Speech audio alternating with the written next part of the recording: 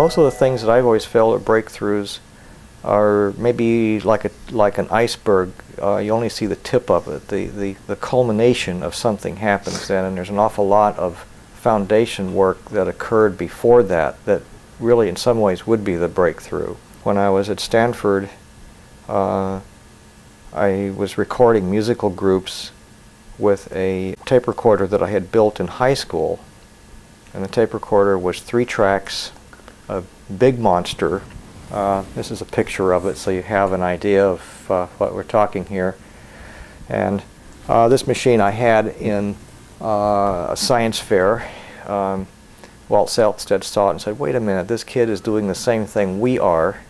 This is when 3 channels was just getting started.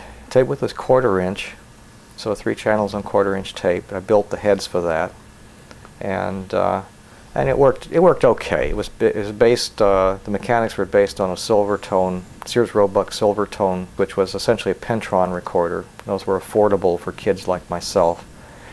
And the heads were built out of hearing aid transformers. I took the laminations apart and essentially made a gap with windings on them and stuck them back together again, and kind of looked at the gaps and lined them up visually, and as long as the machine ran fairly fast, it worked pretty good. That machine actually had something like 6 speeds, if I remember right, ranging from 30 IPS down to I think 1 7/8. And just the nature of the mechanical drive, it could do that. Had fan motors on the reels and no logic, all mechanical things. You had to be fast with your hands to run it, otherwise the tape would spill all over the place.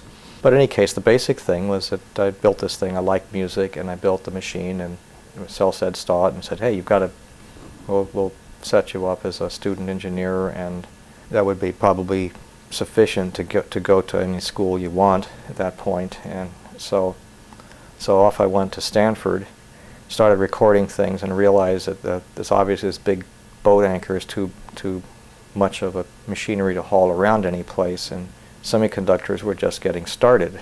The early CK722 Raytheon things, which are really kind of a fallout from military parts, were becoming available. All that was very primitive, and nevertheless I did attempt to make something very small using those parts, and that got some notoriety too. This is my version of a Walkman. There it is. And so this was around the Stanford times. It didn't work very well. It ate up batteries at a good clip, and the signal-noise ratio was almost non-existent, but it made a recording. And so all during this time I was recording, and then ultimately built a machine during that time that I could carry around. And that machine went through several iterations of electronics as I got to learn a little bit more of how these things worked.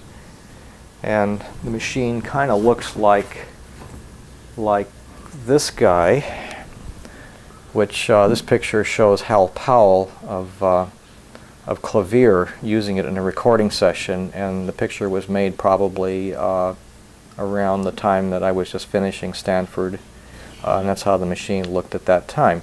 I was taking that machine and making recordings in various places, and then a fellow by the name of Tam Henderson saw the setup and said, this is kind of neat. It's very small, it does an awfully good job. He didn't know how it worked, but he recognized right away that it had very low modulation noise, and the time domain response was a whole lot better than conventional machines were.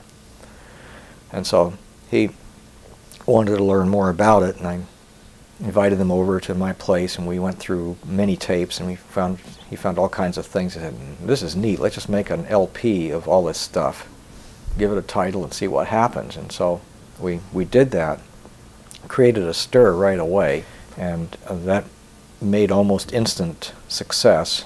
It was called the Professor Johnson Astounding Sound Show. Made that release, and that made, for audiophile circuits, made it big time. It was one of the better selling records in that genre.